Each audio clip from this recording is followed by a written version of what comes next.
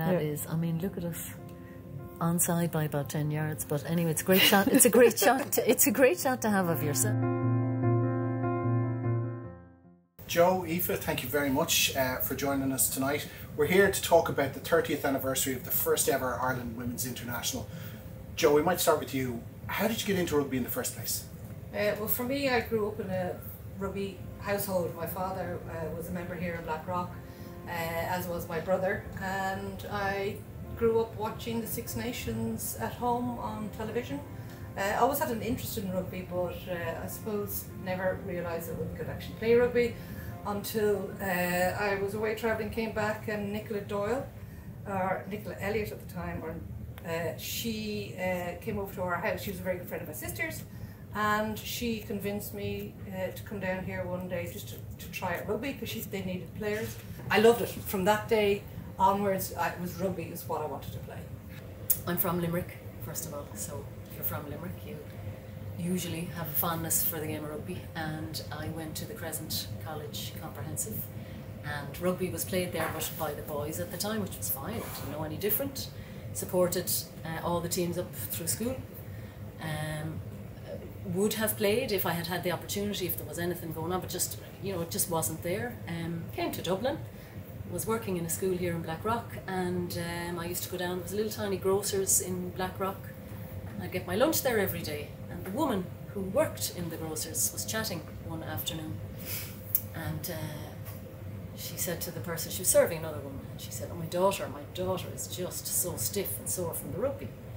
I thought, I mustn't have heard that right, but anyway, sure, whatever, let the customer go. And then when the shop was quiet, I said, "Did you mean your daughter or your son?" And she said, "My daughter," and her daughter was Deborah Byrne, who was playing for Blackrock at the time, and I think that was a Tuesday or a Wednesday, and the following Friday, Deborah picked me up in Blackrock, arrived, just got out of the car, and Joanne was sitting lacing her boots. So talk to us then about the first international. How did that come about? Was there a trial? How did you get picked? What happened?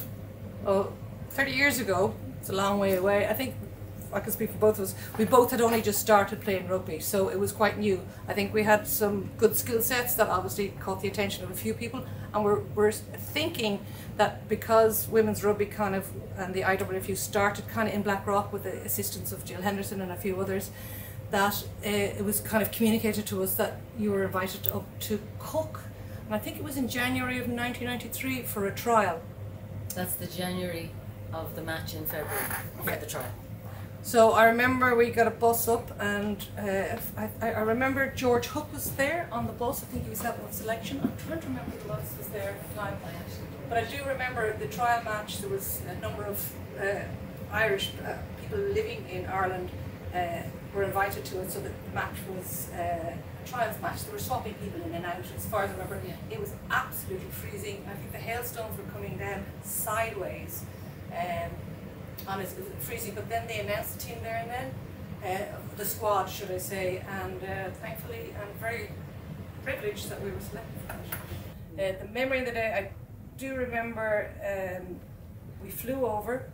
I have no recollection of how we got to the accommodation. I think we made our own way.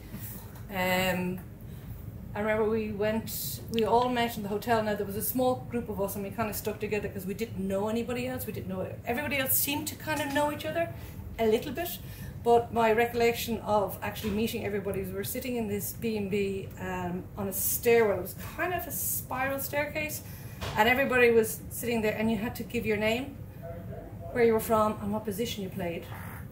And that was what we do. That's our introduction. There was no training. We had no training session. I suppose if you think of the initial trial for selection was in January. It was February was the match, so there was no time for a training session. So I suppose we sat and we.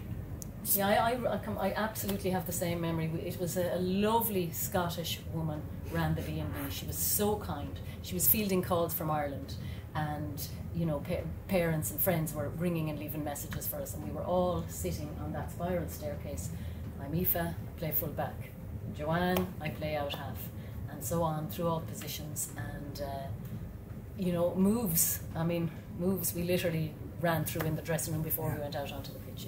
It was quite literally, what is your name, what position do you play, the night before the international. It's But amazing. then there's one memory that stands out, because that lovely Scottish lady in that B&B, I don't remember the name of the place, was coming out and was looking for Aoife Rodgers. Couldn't pronounce Aoife, so Aoife Rodgers, so that has stuck since. Yeah, I remember in the changing room, Elaine was trying to give us a little sense of, okay, this might be good, this might be a good way to start. A little bit on positions, I would say a minor move or two, possibly from the girls over in England who played together already. But before we left the changing room, he said, enjoy it. And I actually always remember that. He said, enjoy this is special. Did you enjoy it? Oh, absolutely. Yeah. Thinking back, right, I mean, everything that you went through, and we're going to take a look in a minute at some of the pictures and the jerseys and things like that. What would you change? Would you do it all again? Personally, I would do it all again, start to finish, and I wouldn't change a thing. I mean, we struggled with money issues, we struggled with being on a back pitch, not having a hot shot, we struggled with all of those things. I wouldn't change a thing. It was an absolute pleasure, privilege and honour all the way through. Not without challenges and difficulties, but time of my life. Yeah. Absolutely privileged to be able to be part of that. Lucky enough to have been there at the right time, at the right moment, and having the huge support, because all we wanted to do was play rugby. I didn't care if I had to buy a new pair of shoes, or pay for your flights, or fundraising. I don't know how many race nights we did over the last 30 years to raise funds. So they're kind of rather large and heavy cotton. So Good in the rain. Perfect in for the that mud. good Edinburgh weather. Yeah. yeah. On the 25th anniversary, the IRFU organised and invited all those past players to a reception in the Aviva, which was for the presentation of the caps. Yeah. And they did it so well. They had, every table was a year of somebody who had played an international match, and everybody was brought up. There was a fantastic image that will never leave me of 112 caps sitting on a table. It's stunning, just looking at that. And they kept the 1993 to the very, very end, where they then They worked backwards. They worked back from 2005 to 1993. And it's really what stood out to me. Of the 112 people that had received a cap, I think 102 people turned up, or 107 people turned up.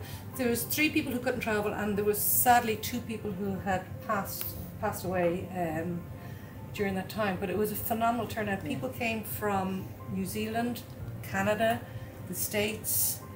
Yeah, It was the most memorable day, I think, for me, and I think it epitomised everything about what we'd done all the way through in women's rugby, and people getting recognised for all their hard work behind the scenes as well. So this just to say, sorry Joanne for cutting across you, but this is the cap that we all received that day from the IRFU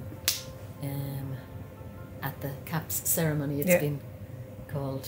So much hard work went on behind the scenes to make that happen again, and so many people just working tirelessly. But my God, that was a day to remember. Yeah.